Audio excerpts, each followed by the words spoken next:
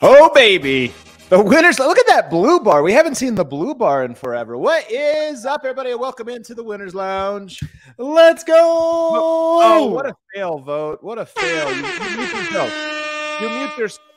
Oh, you're doing silent air horns right now. There you go. Hang on.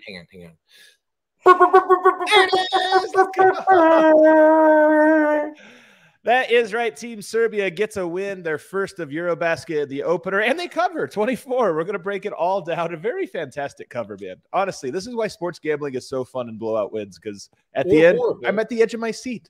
I'm sweating it out along with all of you. Serbia gets the win, though. Lots of stuff to talk about. Very interesting game. We're presented, as always, by DraftKings Sportsbook, America's top-rated sportsbook app. Use promo code DNVR. Whenever you sign up, I got the fellas, another podcast with the fellas down below. What a treat. Look at you, man, matching hat and shirt. It's Brett and Vogt. That's right. A lot of maroon. Little international hoops this morning as a treat, then this early afternoon as a treat, and a show with the fellas. This is my perfect day. Come on. This is a great little Friday we have going on, and we go right into our weekend after this, a 3-day weekend.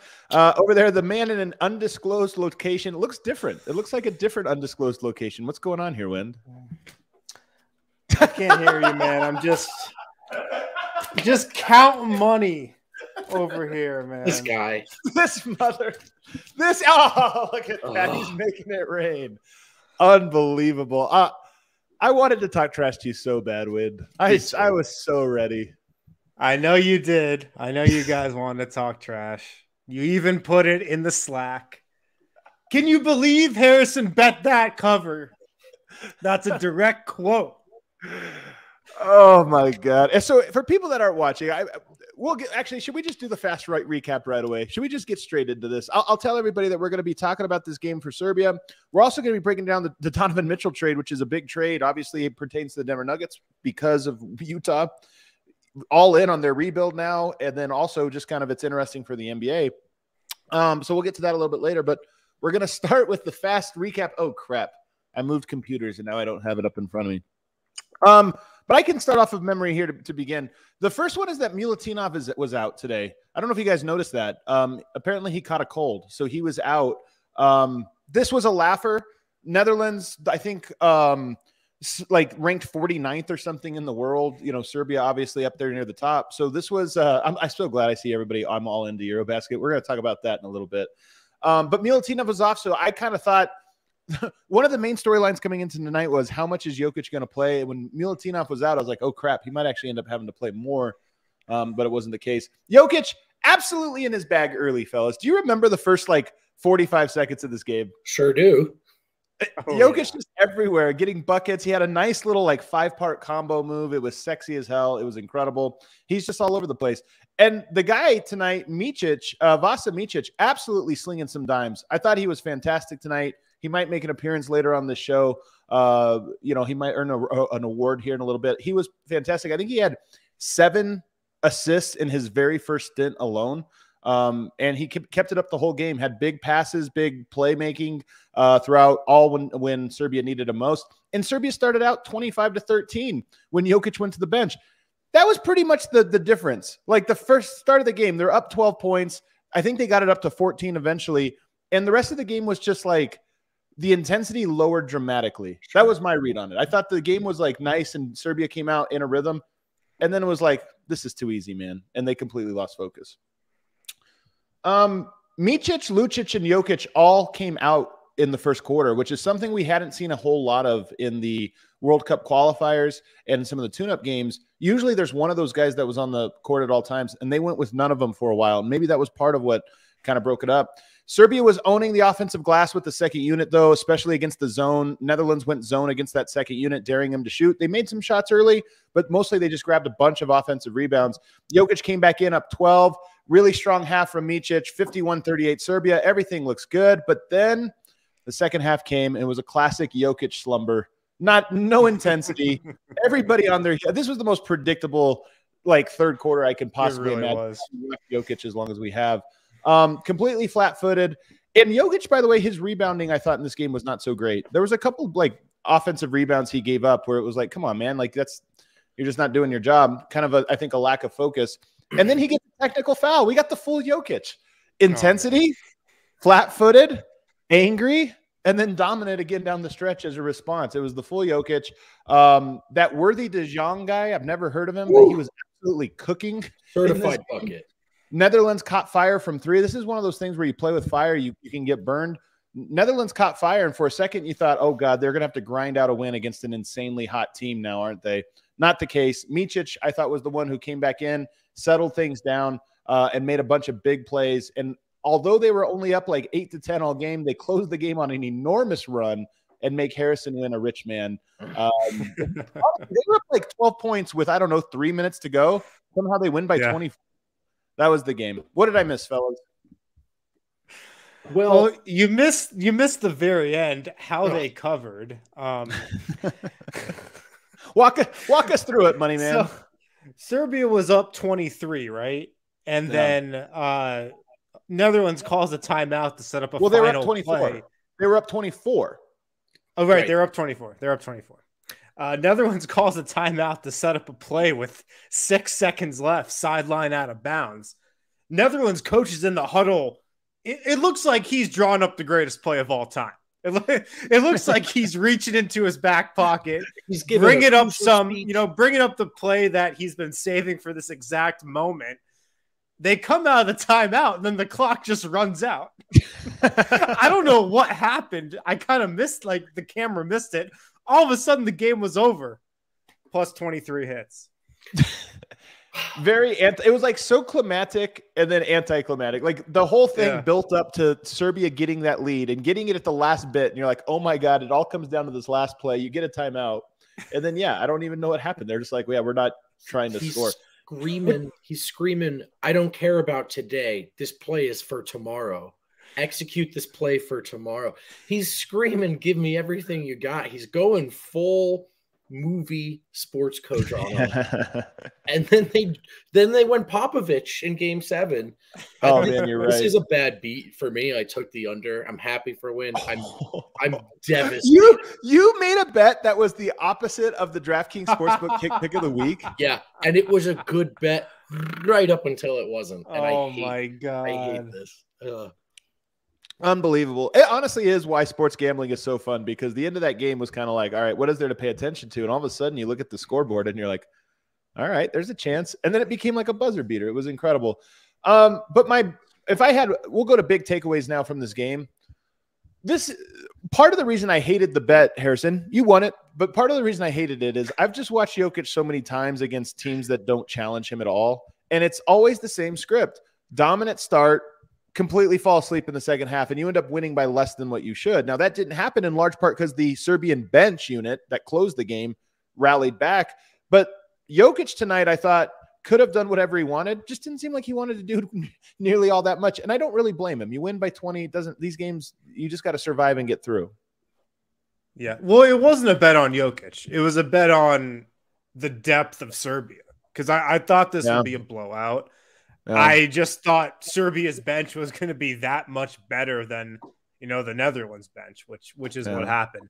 But no, it was a classic Jokic game, like you said. He came out, established his dominance. Like, it looked like after the first 4 possessions of this game that they could just give him the ball every time and he would score. Like, maybe that could have happened. And then, takes his foot off the gas. Came out in the second half just grumpy, just pissed off. Like, that was a total grumpy technical. Like, he didn't get a couple calls, he missed a 3, and then just boom, the technical. Yeah, classic Jokic technical for sure. What did you make of his? What do you make of his game tonight, Vogt? Were you impressed? Unimpressed? Neither. Yeah, I mean, neither. Like, it was obviously so impressive to start the game, but nothing less than you'd expect, or nothing more than you expect, right? I mean, he was just dominant, and he should be in that matchup. I didn't think his intensity was high today. Don't think it had to be before anyone gets mad at me. But, we talked a lot about, even in the World Cup qualifier games, his defense was looking really good. And then tonight, obviously, that didn't seem to be a high priority for him. Didn't have to be, but we've seen him dominate the glass as well and play at a higher level defensively than he did today. No harm, no foul, not worried about it at all. But it is a reminder, when you do things like pick Jokic for MVP in events like this, he will, of course, be one of the 3 best players in the tournament. Will he be deployed and will he care at the right spots to go ahead? I mean, Giannis is not going to let his foot off the gas in this. Right. So, I mean, I guess we know Jokic isn't gunning for the EuroBasket. MVP. Giannis had this ridiculous close to the game this morning, and he's cool with letting him have his shine. Right. Yeah. And here's the thing. If Jokic had to come in and close a game like that, all confidence he could have, didn't need to today. So, but that's a big finish by Serbia. As we should point out, points matter in this group stage. I don't think they're going to matter though for Serbia. Like, I mean, unless Serbia gets into a tie, into some kind of tie for first place or whatever, which I just don't anticipate happening. Probably not. I think they're going to win a lot of games like this. It is noteworthy though that they do play tomorrow morning at 9:30 a.m. Mountain Time. Yes. So it's like this tournament is weird because it's not just a back-to-back, but they play early tomorrow. This is like the New York back-to-back where you have like the morning game for some reason the second night.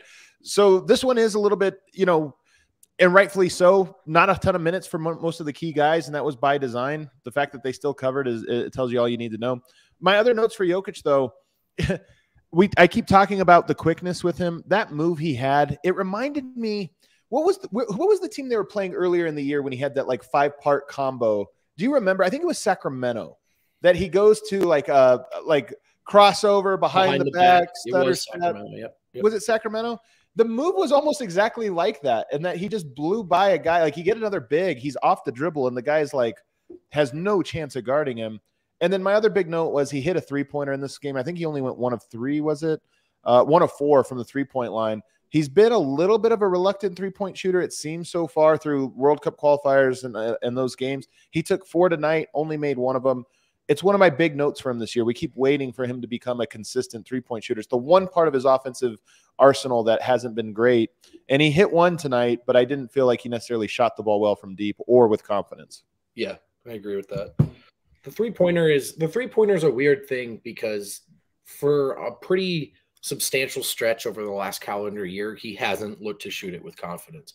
On the flip side, he has this thing to his shot where seemingly every time he needs it to be, particularly in the playoffs, it's there. So it is something I'm watching right now. Is he in some kind of funk with it? Is he overthinking it?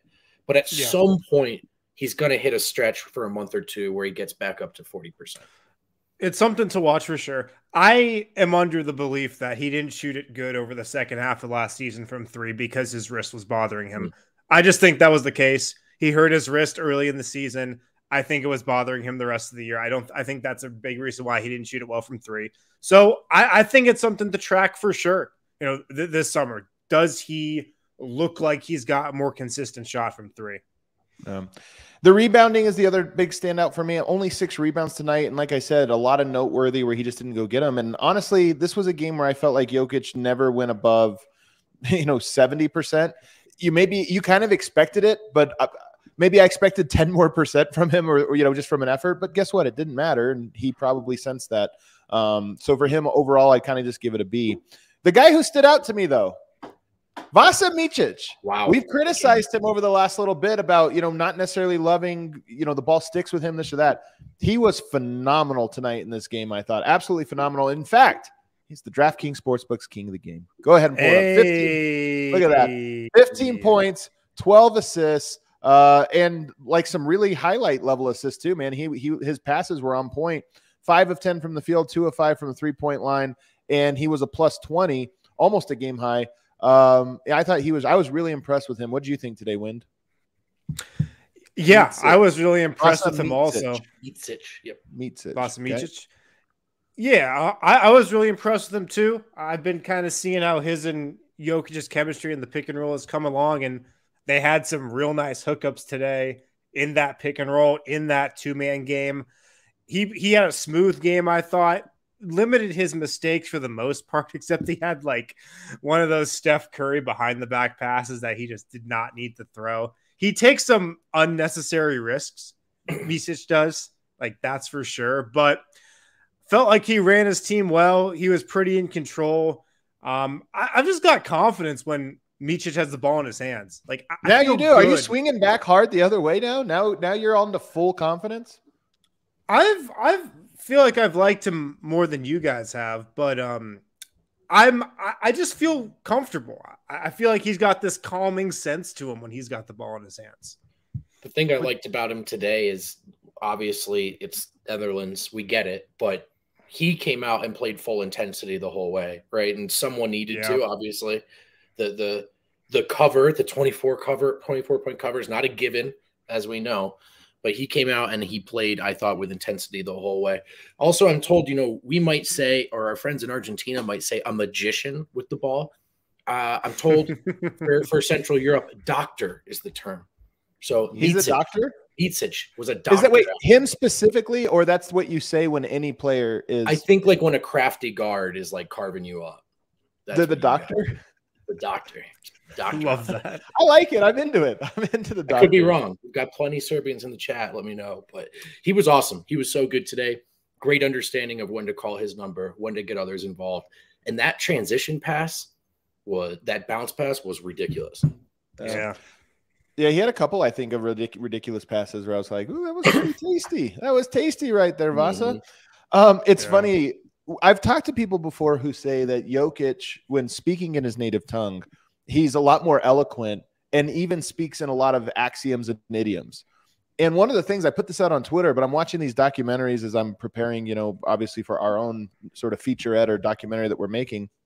And that's one of the things I've picked up is, I don't know if it's just a translation thing because I'm reading subtitles, or if it's just a thing in Serbia. It's probably a European thing in general, but a Serbian thing where people talk in so many little idioms. And I had one today, somebody talking about Danilovic, a Serbian legend, and they say something of him, if you put him in hot water, he would make a tea, or everyone. He would make everyone a tea. He would make everyone a tea. And I just love that phrase. It's like I've never heard that in my life. And I was like, what a great thing. Could be used to describe Jokic too. You put him in hot water and he'll make everyone a tea. This is like when we were about to go on Serbian national programming on the morning show, and we were just like, should we make up some stupid American idiom that we should just say? We should have done it. So here's a little behind the scenes. We went on RTS, and then we're going on the TV for N1, which is the other one. And we're sitting there and we're like, you know what would really make a splash? If you just go on there and answer everything, like TV is so formal. If you just go on there and answer everything like formally, like the way you want, not that memorable. If you go on there and just dick around, well, the first bald eagle to the water is the first bald eagle back to the nest. That's exactly right. What does that mean? The first eagle to the water is the first eagle to the nest would be such a great. They'd be like, what? As we say in Denver. Yeah, that's right. As we say in Denver, a beard is only worth its weight. Like what? I don't know what this means. But we didn't do that. If we go back, maybe we'll have to do it next time. So invite us at your own peril. Why don't we hit a break? On the other side, there were a couple other players that we should get to from the Serbia team. This is part of what's cool about watching Team Serbia. And honestly, like full disclosure, I think we're all in the same boat. We're not really researching Team Serbia. We cover the Denver Nuggets. We watch, but as we watch the games, you start to develop different opinions. For example, game one, Yaramaj, greatest player I've ever seen in my life. I expected that guy to hit step-back threes all the time. Turns out we watched his best game ever. But there were some guys that stood out tonight for the first time, like to me at least for the first time, and I kind of want to give them a mention on the other side. Am I doing it, Wind? I thought you said you were. I didn't. It was unclear. I don't know if we have reached a conclusion. Let's talk about. Let's switch off. Let's switch off. Yeah. Okay, let's talk about Ivaca TV, the new GOAT in Colorado TV, because right now it's distressingly hard to get your favorite and your local teams on your television. A couple of billionaires, their egos, they're in the way. But with Ivaca TV, you can bypass that. If you go to ivaca.tv/Colorado10, that's ivaca.tv/Colorado10, you and many other Coloradans can get Ivaca for $25 a month plus a $5 receiver fee. And actually right now, Colorado sports fans get $10 off per month for the first 3 months. Get your Nuggets back, get your Avs back, get exclusive content like the stuff we're cooking up here at DNVR. Get your Colorado sports back with Ivaca TV. One more time, that's ivaca.tv/Colorado10. Big homies for us, guys. I'm telling you, that documentary premiering on there, and we've seen a lot of people. So here's what's cool about Ivaca. You want to watch the Nuggets, you want to watch the Avs, you want to watch DNVR. We're now in the trio. This is the holy trio. You get the holy trio of Nuggets, Avs, and DNVR. And my hope is that this documentary goes well enough and enough people are appreciative of what Ivica has done for us in this partnership that they sign up for another one and another one and another one. So if you're on the fence about it, you're signing up and letting Ivica know. Post it on social. Hey, I signed up and this is why. Just might be the thing that sends us back to Serbia again next summer or who knows, sometime soon. Or maybe Berlin. Or maybe Berlin in a week. Maybe. I'd love to go back. Okay. The wait is almost over. New football season is just about to begin. So make sure you've downloaded DraftKings Sportsbook, America's top-rated sportsbook app, because they are official betting partners of the NFL. Russell Wilson is in Denver. He just inked an extension or agreed to an extension. So he'll be here for the long haul. Don't miss his first season in Denver with DraftKings. New users can bet just $5 on any football game and get $200 in free bets instantly. And on opening night, they've got another can't-miss offer. If the team you bet on gets up 7 points at any point in the game, you win. Even if they lose, DraftKings, listen, who am I to question a partner's business model? But they just love to give you money. They love to give it away. There's so many ways to play, so many ways to win. So download the DraftKings Sportsbook app right now. Use promo code DNVR to get $200 in free bets instantly when you place a $5 bet on any football game. That is code DNVR, only at DraftKings Sportsbook, an official sports betting partner of the NFL. You got to be 21 or older. You got to be in Colorado. The bonus is issued as free bets. They come out in multiple free bets. Deposit and wagering restrictions apply. Eligibility and terms at DraftKings.com/football terms. Gambling problem? Call 1-800-522-4700. I love. Oh, we have to put that one up as well. I love this. People in the chat already. There's so much people already get the DNVR way. Yeah, I love this one here. Give a man an assist to score 2 points. Teach him to assist and watch the ball pop. I like that one. And then I love this one here from one of our guys, Seth, not Serbian. I still believe in Yaramaz 4 games into being a Serbia fan. Oh yeah, I mean Yaramaz is our guy forever and ever. Like he'll forever be our guy because of that game. And by the way, he had a nice step back tonight. I'll give him a little shout out. Over the last couple of games, he hasn't stood out that much, although he's been solid. But tonight he had another one of those step backs that was big, and you're like, oh man, maybe that's his game. Maybe he's just like a late shot clock bloomer. Off the bench, little spark. He loves the pressure. That's what he loves. He has to manufacture the pressure and let the time run out. Yeah. The guy I wanted to talk, my guy Lucic has been a little bit quiet over the last couple of games as well. He hasn't really had some loud performances. The guy that stood out to me tonight, a guy I hadn't really noticed a whole lot of before tonight, was Vanja Marinkovic. Tonight he goes, let's see, he had 18 points on 5 of 8 shooting from the three-point line. He was a team high or game high plus 24, and then contributed just a little bit in the rest of the, all over the box score. They desperately need some three-point shooting. This team does. You're getting open looks. Tonight, he got set up and he knocked him down. I was very impressed with him tonight. I was too. Seemed like a guy who shouldn't be left open, and he was open plenty. 18 points. Looks like a sharpshooter to me, although I got a text from Voya. He says, it goes up and down. It goes up and down with Marinkovic. So we'll see. You know what, though? A lot of sharpshooters, that's how they are. They're streaky because you only take 8 shots. And the difference between 5 of 8 and 3 of 8 is just 2, but it feels huge. So I think that's just a shooter's trait. Sure. But he was the guy tonight. Every time the result was him open, you were feeling good for sure. Who stood out to you, Harrison? Kalinic also stood out to me. He's got a nice looking jumper too, man. I mean, you put Micic and Jokic in the 2-man game, and you got Lucic patrolling, doing whatever, and then you can space the 4 with Marinkovic and who were we just talking about? And Kalinic. Right. Like boom, you got 2 knockdown shooters next to those guys. The Serbia role players are so smart, man. Yeah. These guys are such high IQ players. And it's like such a stereotype that I fall into a lot. Oh, international players, so high IQ. They just know where to be. They know how to play. They play unselfish. But that applies to all these guys on Serbia, I feel like.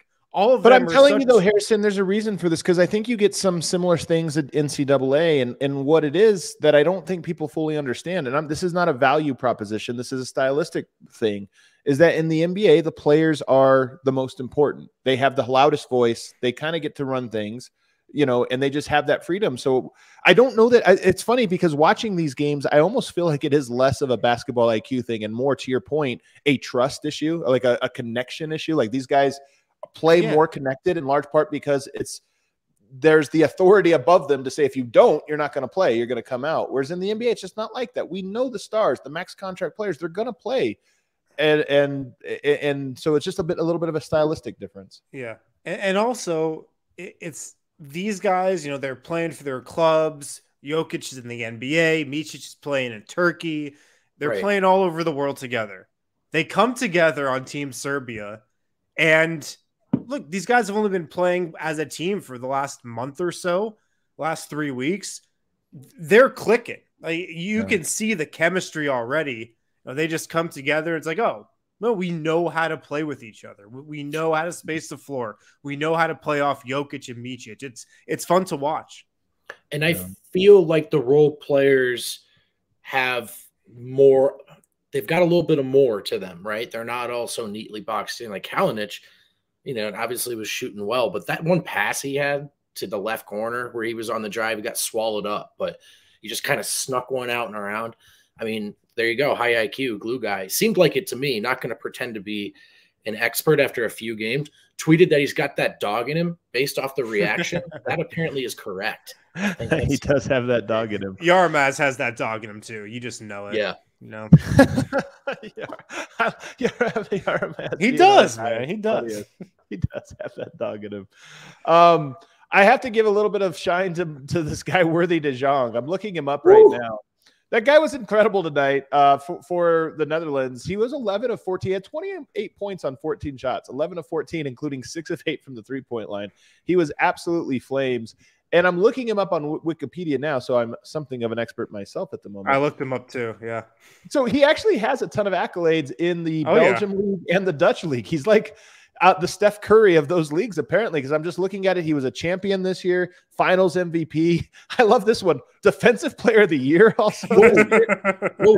This guy pretty much did what Giannis couldn't do in the NBA. League champion, MVP, and Defensive Player of the Year.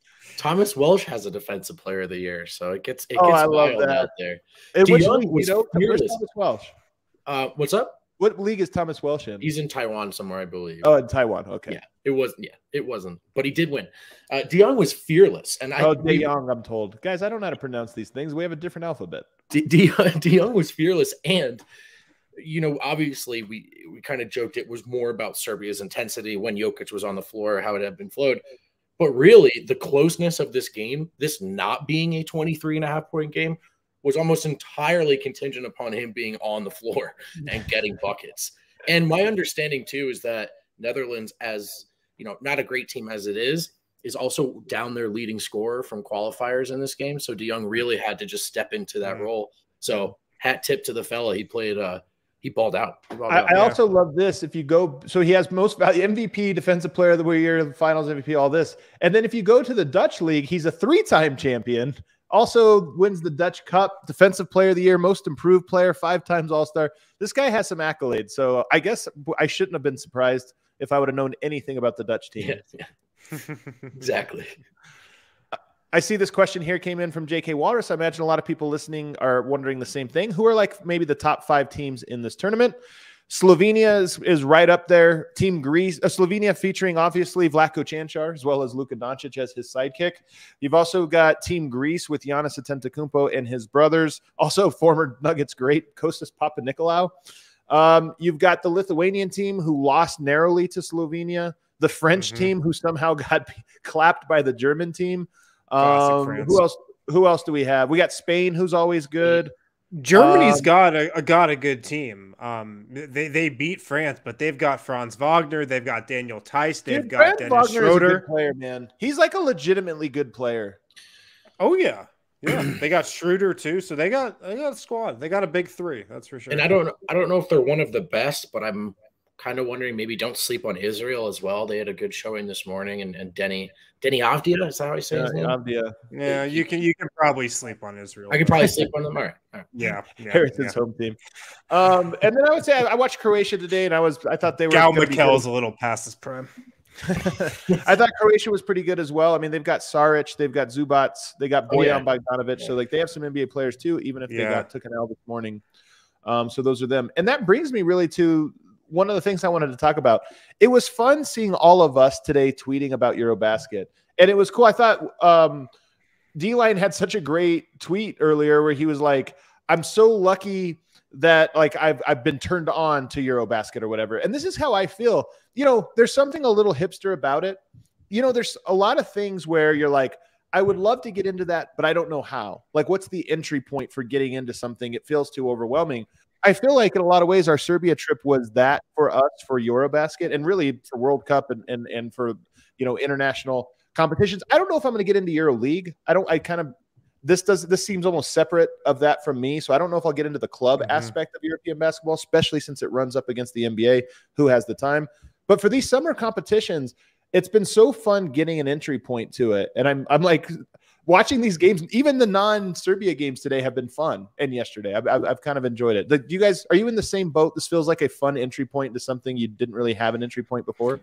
It's the perfect summer activity. Like, you know, going to Wash Park in Denver, like going, hanging out in the Highlands, watching EuroBasket. Like that's my top 3 activities in the summer. But also the games are quick. They don't take long. You just fly through them. There's not a ton of stoppages. Basketball is fun to watch. You know, a couple guys in each game. It's the perfect casual watch for the summer. I'm really enjoying this. I coughed up for the ESPN Plus, as I told you. Right. Well, I didn't do it just to watch Jokic. You know what I mean? Right. I said, let's do this. I would have, but yeah. I mean, I would have for sure. But I said, if we're going to do it, let's do it right. And I've just been the last 2 days just kicking my feet up on the coffee table, watching hoops, waiting for the show to start. It's a good way to live. I'm enjoying these games for sure. And it is fun to have some, like, NBA all happens at once. You have East Coast and West Coast start time. So there's basically 2 games a night.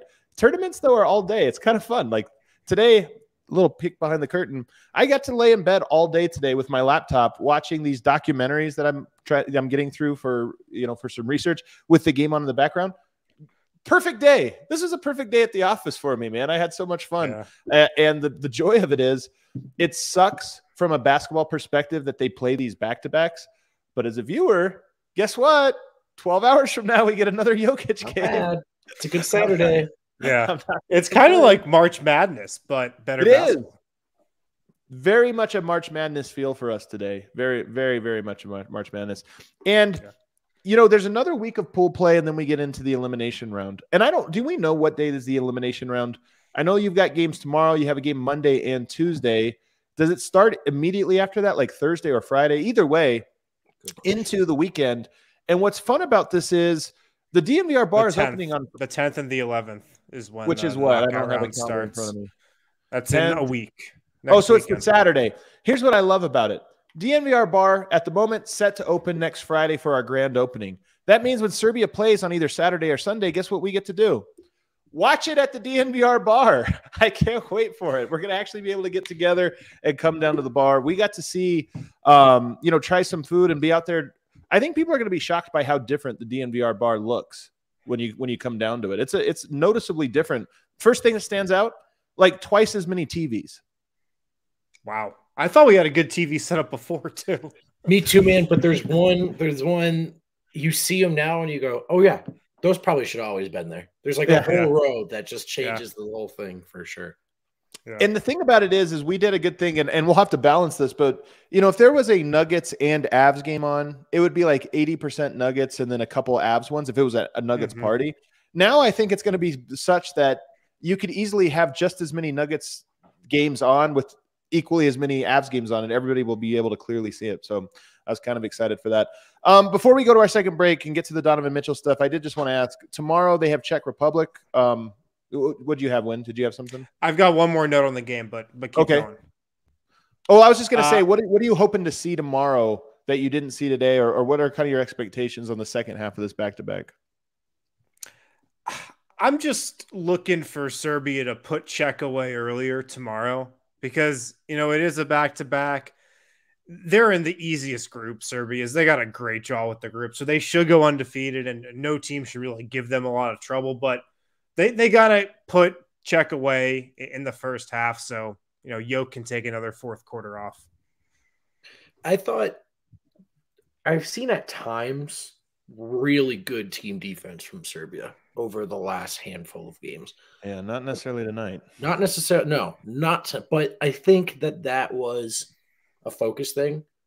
And I thought in that run in the fourth, maybe they picked themselves to cover. My God. But I thought that the defense was really, really good. Now, again, it's Netherlands. So the question then, how often, how effectively do they deploy that defense tomorrow? Better competition off a back-to-back. I'm really interested to watch that because that, to me, I think maybe the sharpshooting will come and go, but they have the talent. They have the hub. They have the best player. So if they can play really good defense, then I'm really, really buying them as not just a top dog in a weak group, but really excited to see the rest of the run. Yeah, the defense I think is an interesting one because I'm with you. It's one of the ingredients for them to win. I think it's hard to show defense too much when it's like bad teams and it's not that competitive. It's hard to be like totally locked in. The thing I'm most interested in seeing is the ball popping. We see it with this team a little bit, but we haven't seen it like strung together entire quarters where you're just like, wow, this team is perfectly in sync. And I kind of want to see if that happens, as well as I would like to see Jokic get the ball inside a little bit more. It's hard to do. The spacing in EuroBasket is less than the NBA. The court's just wider. The rules allow for it, what have you. So I think it can be harder to get the ball inside, but the team still kind of goes away from it a little bit more than I would like. And I'd like to see them find Jokic, and I'd like to see Jokic be more dominant on some of those post-ups tomorrow. Again, wasn't needed tonight, but it's just something I would like to see. Yeah. The one last thing I got from the game is we talked, I think that was on yesterday's show. Is Michael Malone going to be watching this tournament? Is he going to be talking to Coach Pesic? Here's one thing Michael Malone can learn from Coach Pesic. When you've got a big lead in the fourth quarter, you don't always have to panic and put the MVP back into the game, especially when you're on the first night of a back-to-back. Pesic, he didn't go back to Jokic tonight. Netherlands clawed back into the game. They even, I think got it to within single digits in the second half. 10-point lead or so in the fourth quarter. He didn't panic. He didn't panic and go back to Jokic. Yeah, but the Netherlands are like the G League Ignite. I think Malone might. The Nuggets have done this thing against the Thunder. I know, but the Thunder are better than the G League Ignite. This is my point. Like the competition in EuroBasket is so unbalanced that. Which team has Lindy Waters the third, though? That changes the whole. That's so true. I do have two more notes I actually forgot. One is the multicolored basketball absolutely slaps. I actually think this is a flaw in the NBA because the ABA ball was the GOAT basketball, red, white, and blue. Because when somebody would like finger roll it, it just looks so sexy. Yeah. Like you see it all spit off the glass. It just looks so sexy. The FIBA ball or the EuroBasket ball has that too. The international ball, it has the white lines. So when a guy like rolls it off the glass, it just looks so good. Nobody. Yeah. Nah, no, it looks fine. It looks no. fine. I strongly agree with that take. Who was the fella on Croatia, the old school man? I'm blanking on his name. The guard. He's like 37 years old. He was the one who's hitting the hook shots and going to the bank shot. Is it Simon? Was that? Yes, it is. Simon. Yeah. He's the perfect him plus this ball. Oh yeah, you're right. He had the hook shot. That dude. Oh, that guy is a vibe, man. Yeah, he definitely whipped ass today. He was dope. Yeah. I'm telling you, there were some dope players today. It was fun. And then lastly, the animation on the broadcast for the score is horrible. It's like an 8-second animation. Have you guys noticed? Every time somebody scores, there's like a graphic, and then there's like an explosion, and then it's +2, and then another explosion. You only check the score when somebody scores. And like you have to look at that thing for 8 seconds before you find out what the score is. It's driving me a little crazy. So I have a very niche detail, but it's driving me nuts. All right, let's take a break. On the other side, Donovan Mitchell out of the Northwest Division. He went to the New York Knicks. Or did he? We'll talk about it on the other side. Breckenridge Brewery has a birthday coming up, 32 years young. To celebrate, Breck Brew is throwing a weekend-long hootenanny. Kick off the fall with live music, food, beer, of course, and games October 8th and 9th at their Littleton location. They've got national acts like the Spin Doctors, local favorites Railroad Earth rocking out, so stay tuned to everything DNVR for hootenanny giveaways leading up to October 8th. Check out the link in the description or go to breckbrew.com for more details and the entire artist lineup. At Sexy Pizza, they're your one-stop shop for pizza in Denver. 13 years in the Denver community, Sexy Pizza is as local as it gets. It's a hand-tossed deck oven pizza with made-from-scratch each morning dough. They've got great pizzas. They've got great salads. They've got really good sides. They've got desserts as well. You can order from any of their 4 Denver locations, Cap Hill, South Pearl, Jefferson Park, and Park Hill. They've also got a location in Trinidad, Colorado. Check out Sexy Pizza today. Go to www.sexy.pizza. I like that our guy Surgeon, our host from Sombor, he's calling for a Sombor shuffle. You know what's funny though? The Sombor shuffle is almost a break glass in case of emergency shot. I don't know if they need it tomorrow. When did the Sombor happen against Greece? Fourth quarter, final minute and a half. That's when they needed it most. When they needed it most. There he was with the Sombor. So I don't know if we're going to need a Sombor tomorrow. Czech is better than Netherlands. They'll make Serbia work more than Netherlands, but it should be an easy dub. Hang on. Can you check? Do we have a DraftKings line for tomorrow yet? I already checked. It's not up yet. It's not up yet. Okay, what a consummate professional. This is the most we've ever covered the game of basketball in the offseason. And we've got a comment there complaining about the lack of snake drafts. I've been hearing the heat that we've been getting for lack of snake drafts. I want the people to know I hear the complaints. Can we do a real talk? PHNX Suns started snake drafting. Yeah, it got less sexy. I don't know. It got less sexy. We've got to find the next just mindless off-season activity to do on the show. We tried the tiers thing, but we suck at doing tiers. It turns out our tier thing is just terrible. The worst. Funny. It's the worst segment in this show's history. But we'll keep doing it. Donovan Mitchell finally gets traded. You guys remember yesterday, Harrison Wynn hosting the show, and we did the scout. 15 scouts predict different things. And one of them was, where does Donovan Mitchell play? And 14 of them, first of all, they all missed on Jokic. Let's find out. Should we trust them? Let's see how their first prediction that came true or not, how it went. 14 of them said the New York Knicks. One of them said the Utah Jazz.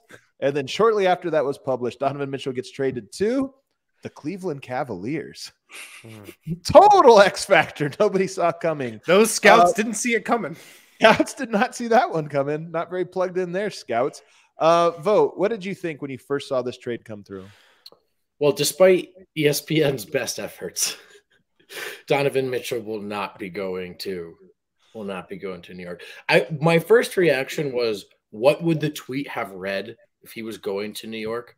Versus the tweet that just read, Donovan Mitchell has been traded. I think it would have had a little more copy in there. But you know what? Do you think there's a hype video just in the ESPN vault that we'll never see? For sure. Are you kidding me? Spike Lee, like Derek Jeter, Patrick Ewing, welcome to New York, Donovan Mitchell. That we'll never see. We'll never see it. Piano. Oh yeah. Jay-Z. Yeah. I think Dioso Blanco, though, has it right. Cleveland's going to be a fun team to watch. They could be a very, very good team. And, a lot of the reaction was about, including some of my own internal, was about Utah's haul, particularly after the Gobert trade. But there's a really fun basketball side of this. Forget team building. Just the player. They're a very fun player went to a very good team. And I think they're better. I mean, we'll probably. So here's what's interesting. Cleveland was one of the feel-good stories of last year. Now, they ran into some injury luck. Some things fell apart for them, but they were up until that point the feel-good story, surprise story of the year. Very lovable team, young, what have you. Donovan Mitchell, I've never been the biggest fan of his. I think he's a very good player, and his peaks are obviously high. We saw it in the bubble. He was as good, if not better than Murray for most of that series, all the way up until the very end. he's a really high peaks player, but I've never really liked him as a guy that I would want to build a team around. I love Mobley. I'm a big believer in him. I love Jared Allen. I know he's not young, but I love him as a role player. I like Darius Garland a lot, even though I think that he is a player that you have to, it's like hard to build around him because of his weaknesses. Donovan Mitchell there. This is a trade you have to make if you're Cleveland. They traded future assets. They traded guys that weren't going to contribute. And in theory, you add an all-star to a team that already has 2 all-stars. In theory, that makes sense. I don't know if I'm in love with it as much as everyone else seems to be. I think they're very good. I think they have a chance, and maybe it all comes together. But part of me looks at this and goes, Darius Garland's really good with the ball in his hands. Donovan Mitchell's not exactly the best passer. Neither of those guys can play a lick of defense. I don't know if that's like a championship caliber team. Maybe that wasn't the goal. I don't know. But I look at it and I go, good move. But I'm not buying Cleveland other than being what they were last year, which was a really good, fun team that wasn't a true contender. Yeah. There's still one more move that Cleveland definitely has to make to get into that next tier with Milwaukee, Boston, Philly. They're definitely not in that tier. They're definitely not there. But just like Minnesota did when they traded for Rudy Gobert, they're going for it. Cleveland's going for it. And I love teams that go for it. I agree. I agree with this. This is a good take. This is what you got to do, man. You've got a nice young core. Go for it. Try to make something happen here. Try to get the people going. You can have these long, drawn-out rebuilds. And, yeah, like Cleveland, maybe the right decision if you're actually like trying to win one NBA title one day is really draw out the rebuild.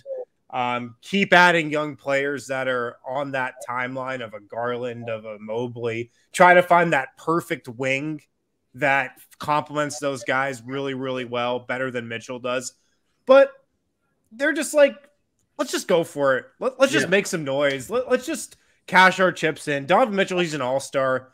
He's our best player now. Let's just do it. And just like the Timberwolves did with Rudy Gobert, the Cavs are going for it. And I gotta give a tip of the hat to them for that. I also think Ben Hawk makes a great point in the chat there. I mean, Okoro, Mobley, Jared Allen, these guys are all still on the team. So it's as far as ammunition on the defensive side, they've got plenty to work with. So maybe this is worth the risk. But yeah, I'm with Win. More and more teams trying. I think philosophically, I just find myself on board with that. More important to Denver is Utah Jazz have completely taken themselves out of contention this year in any way. Like they're going to be a terrible team, I think. They do have some spare part. I mean, my number one thing I look at, there's twofold. One is that Utah clearly have stacked assets. It's the new way you do it in the NBA. They've got, 19 draft picks or something over the next 7 years. I don't know. I made this point on Locked On NBA today, but I don't know is this the new normal where every star player commands 5 draft picks? I mean, that's basically what it's 3 draft picks. It comes in phases. I think it comes in phases. We're in a period right now where that's the case. Yes, I agree, Harrison. But here's what's interesting: because I think you're right that we're just at a moment of inflated draft picks, for these guys. But they just pulled off 2 of those. They just traded 2 superstars. And it might end up being one of those things that in a few years from now, it's like when the Golden State Warriors got Kevin Durant. That's not a replicable process because not every year does the salary cap get boosted at the perfect moment like that. It might be a thing like that where we look back and go, how many they got 11 draft picks for 2 stars. Now the going rate is 2 stars get you 5 draft picks. They might have just loaded up at the exact perfect moment. And I don't think that matters to Denver in the short term because I don't think that is a team that is 1, 2, or maybe even 3 years away from contending, even though you can never see that far. But I do look at it and go, later on down the line, they certainly are set up to be able to build a contender if things break their right way. So just something that's just one of my big takeaways from Denver's perspective. Utah cashed in. They got to get credit, and we were poking fun of giving them best offseason because they waved the white flag, but they obviously did a good job retreating here. And I do think you're right that they've got plenty to work with in terms of the structure of a rebuild. I think we're in the point right now where the lack of a Kevin Durant in Golden State or a team maybe built just like that encourages teams like Cleveland and teams like Minnesota to say, yeah, sure, 4 or 5 picks. Am I going to get a better window than right now? So I enjoy that, but I also think that's a big factor in this seemingly part of the cycle.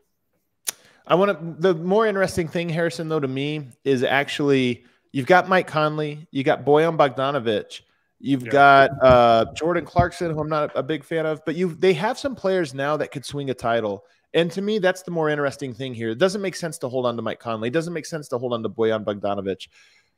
I'm curious to see where those guys go and what teams are able to snag them, because they could end up being like, we're looking at teams right now and we say, for example, Dallas, not a true contender in my estimation, but do they pull off a move that gets him a Bojan that just happens to complete a thing, something for him, or Phoenix or somebody like that? That's kind of what I look at right now as I say, Utah might actually end up swinging the championship this year with the moves they're left to make. They'll trade all three of those guys. Malik Beasley, Jared Vanderbilt. I actually was really trying to find a way or find one of these guys to put on Denver. I couldn't. Like, I don't think any of these guys are Denver targets. Yeah, I can't see any of them. But yeah, there's some rumors that Phoenix wants Bogdanovic. Rashad, Lakers are literally interested in every player. They have like 3 good players. They desperately need players. So yeah, the average player that comes on the market, he might be able to start for the Lakers. For sure, there are like 3 or 4. How many players would start? I mean, Mike Conley would start. Bojan Bogdanovic could probably start. I mean, he's a piece there. So Jordan Clarkson would play very high rotation. Malik Beasley would play a lot of rotation minutes for them. Like there's players. That one's probably going to happen. By the way, he's still with Clutch, right? Yeah, you're right. And his family is LA. Yeah, we'll see it. Oh god, that's gonna. Oh man, the full like hatred of Malik Beasley coming full circle. Full circle. The thing though, I agree with you guys that none of these guys are great fits. I still think it's worth asking the question just in terms of good faith process on our end. Like, is this the opportunity cost of the Peyton Watson move, particularly the JaMychal Green and a pick to get another rookie when maybe you could be in conversations for some of these guys? Now, I don't know if this is the best example, but still just something to think about. Yeah. So go ahead. The natural trade here, though, is Russell Westbrook and a pick or two for 1 or 2 of these guys. Like, that's the next trade we're waiting on, right? Are we? If you're Utah, you don't think you do that? What are you doing with Russell Westbrook when he's here? Are you going to John Wall him and just like tell him not to show up to the arena? Yeah, it's exactly what you're doing with them. And you're getting 2 Lakers draft picks. Come on, man. I mean, we'll see. I hope that's not the cycle of this. I kind of hate the NBA in this one way that's the way you do it. You try until your window closes slightly, and rather than just try to like restructure, you completely tear it down and sell your role players to contenders, usually the same ones, the Lakers. So I just kind of hate this. I'm so sick of the NBA cycle. I'm so sick of it. But I do think that is going to end up being a pretty big storyline. Last but not least for today, Kale, pull up the tweet vote we sent you that somebody sent the vote, because this was the greatest thing. One of the cool things is, we obviously love Jokic. We've gotten to love Serbia. Do you not have it, Kale? Is that what you? I can. No one sent the tweet. I'll get it. I'll do it right now. You do a little. But one of the cool things is that we have we've enjoyed kind of immersing ourselves in Serbian culture, and it's been funny because we've seen how much people have embraced that, just the idea that we are like into it. But it's the same way coming back. Like all these Serbians are now Nuggets fans, and it's kind of cool to see. So much so, and never truer than this tweet that came in today from somebody from Serbia who has been a Lakers fan for some reason. It's because the Lakers are so popular that everyone just kind of like, everybody just kind of shoves it down. But this guy says, for 30 years, I never thought I could support any other team but the Lakers, but damn it, this whole mile-high love is way too special to stay immune to it. I loved it. I don't look. I'm not telling people where your fandom has to go or what have you. I get that roots run deep for fandom, and it doesn't always make sense why you like who you like. All I'm going to say, though, is I do feel this really exciting and fun kinship between Serbia and Denver, and it like really does feel real and awesome and something special. So it's cool that somebody that's even a Laker fan who we hate is still feeling the love. I think that was a cool that tweet made my day. Tweet of the day. If DNVR is able to do this, just think of the potential. Think of the world problems we could solve just from this podcast. Think of the international issues we could just hammer out. Yeah, I love it. I do think a lot about, so I'm actually watching this documentary right now on the Partizan team in 91 and 92, who, again, during sanctions actually had to leave and go to a suburb of Madrid to play their games. And it was cool because Madrid kind of like embraced that team and like made them their own, and they became big fans of Partizan. And it was a cool story. And I was watching it and I'm thinking some parallels there between both us going that direction and them going this direction in a way that's kind of cool. Sports at their best, that's what they do. They bridge that gap. All right, everybody, thank you so much for tuning in. We're going to be back tomorrow. Guess what? Saturday show? Yes, sir. We're going to be back tomorrow doing hopefully a winner's lounge as Team Serbia takes on the Czech Republic. Set your reminders. Hit that little like button. We'll see you guys on the other side.